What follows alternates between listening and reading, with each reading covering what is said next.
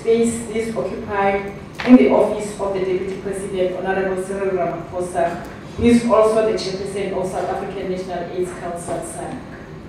In fact, ladies and gentlemen, this commitment and will is very well spelled out in the founding objectives of SANAC, amongst which is included in the following statement, and I quote, to advise government on HIV and AIDS, TB and STI policy and strategy and related matters, to mobilize resources domestically and internationally to finance the response to HIV, TB and sexually transmitted infections, including but not limited to estimating expenditure and resource needs, and to ensure the monitoring of progress against the targets set in the National Strategic Plan, unquote.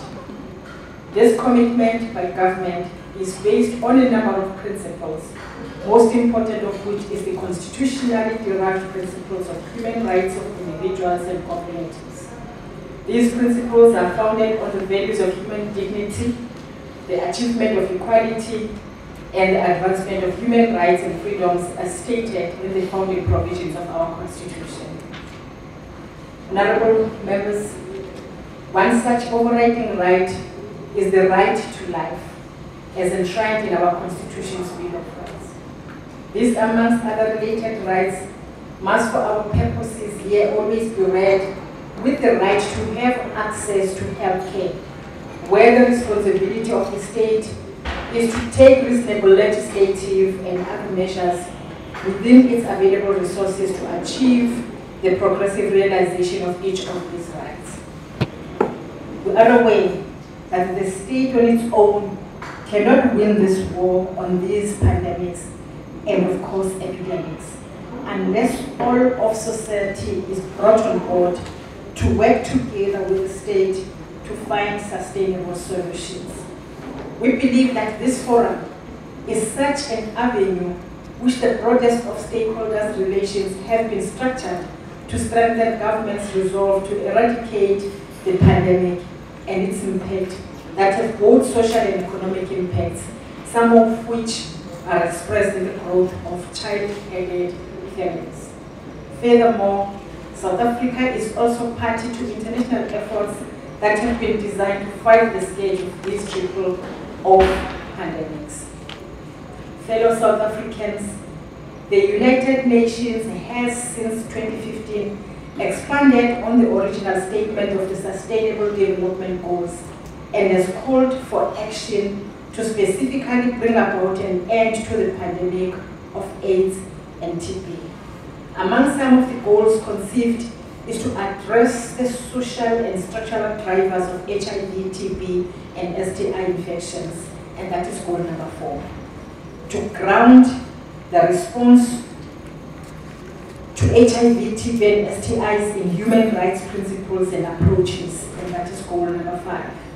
To mobilize resources to support the achievement of NSP goals and ensure sustainable responses, and that is goal number 7. And of course, to strengthen strategic information and research to drive progress towards achievement of NSP goals, which is of course goal number 8. These are but a few of the goals elucidated in the United Nations program. It must be mentioned, however, that in its policies and programs, the South African government, led by the African National Congress, has a long-term view that seeks to redress the very causal factors that underpin the spread of these pandemics. This long-term approach is captured in the National Development Plan, amongst others. In 2012, and thus ahead of the United Nations pronouncements on these pandemics, the African National Congress-led government announced its National Development Plan Vision 2030, in which it seeks to accelerate social and economic development.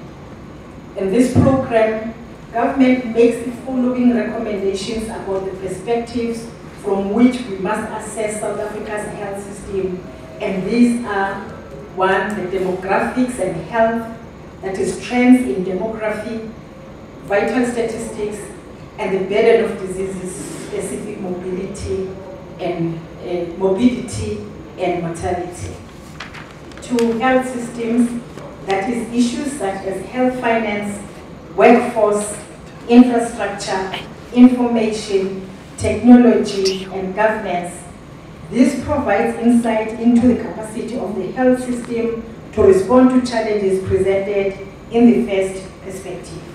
And of course, the environmental social determinants perspective that involve the social and ecological determinants of health, including climate change and global trends.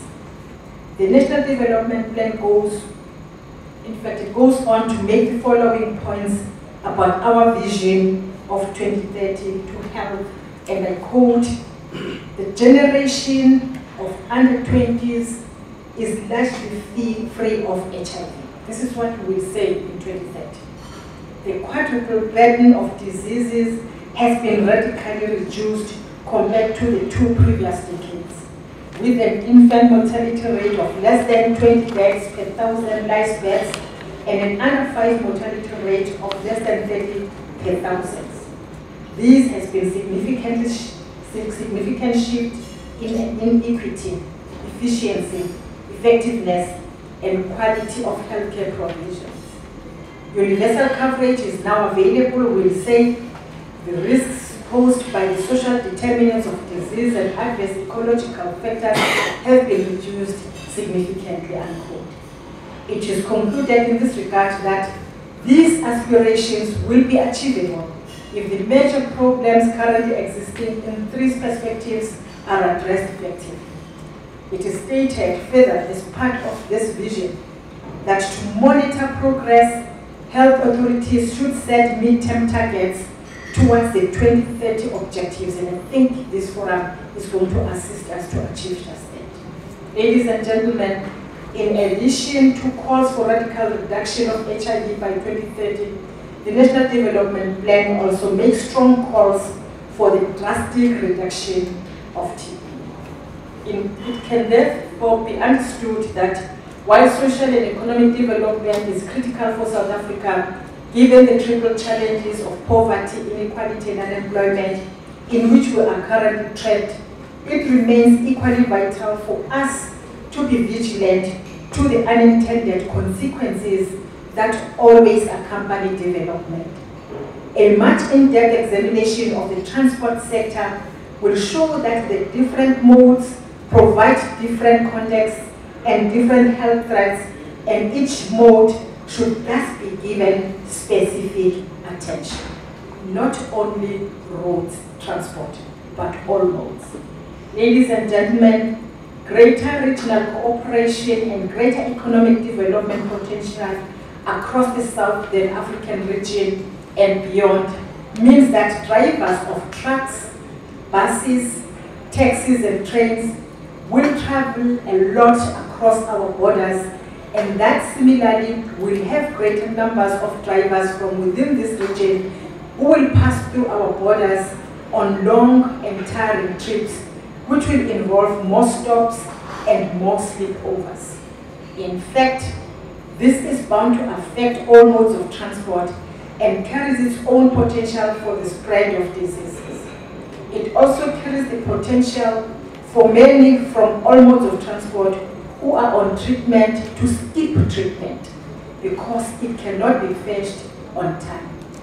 It is important to view this from the point of view of families that are broken apart by the introduction of the diseases within families, especially poor families where there is a single breadwinner, father or husband or son, mother or wife or daughter who gets affected and is forced to leave work for home-based care.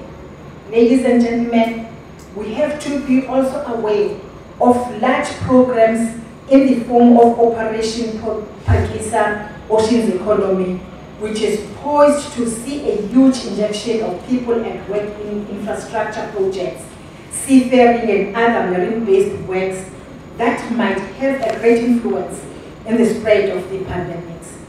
This also means we may see greater expansion of informal port economies and greater interactions between people.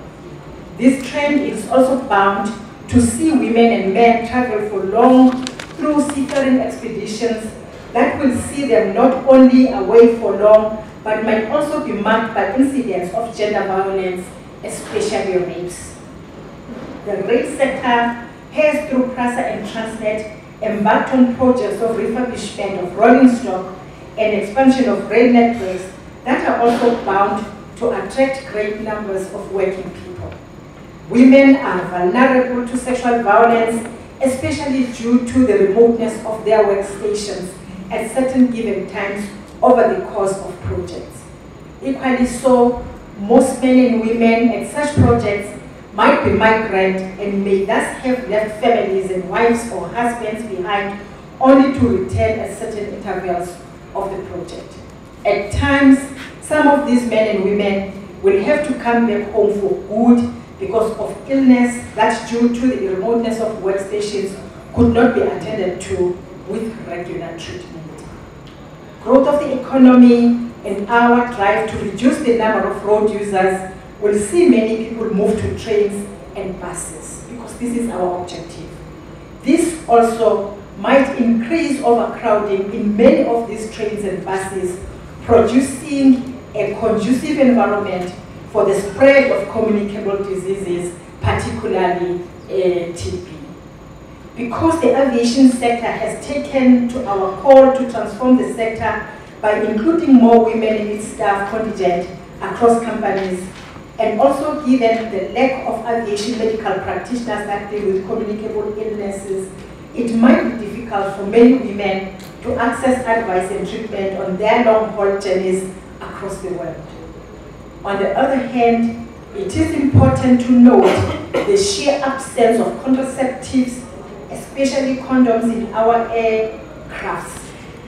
This situation cannot be allowed to continue because we must treat all public modes of transport equally, be they aviation, be they maritime, be they road transport.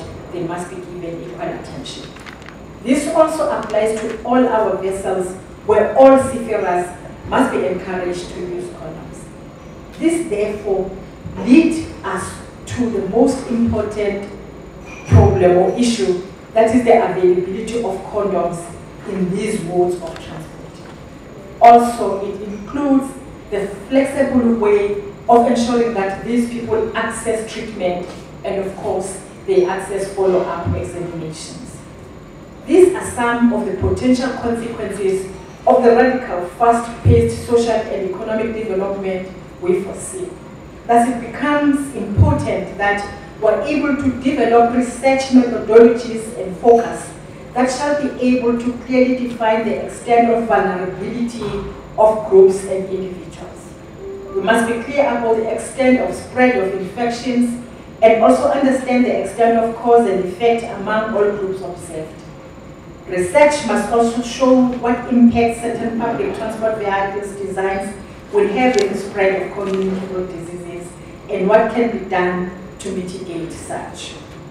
As I conclude, Program Director, our strategy has to ensure the prevention of spread of these pandemics, ensure early detection, and of course ensure early treatment, and of course effective treatment, but also the prevention of complications. Those that shall implement this transport NSP must carry within them the same spirit of Oliver Tambo that he carried and be as far-sighted as he was about the change that we have today. From this workshop, we must be able to produce a much clearer NSP that will include all the modes of transport in its analysis and recommendations. These recommendations must in turn be based on clearly stipulated timeframes with clearly specified resourcing codes that shall be needed for effective implementation of resolutions and recommendations that shall come out of this workshop. I wish you well in all your efforts at these workshops and hope that by the end of the workshops, we will have a working NSP and an operation plan ready for implementation and amenable to implementation by the different branches, entities, and of course provinces within the transport sector. As I welcome you to this workshop, I therefore formally declare this Transport Sector HIV and AIDS TB Forum Workshop 2017 officially open, and I thank you.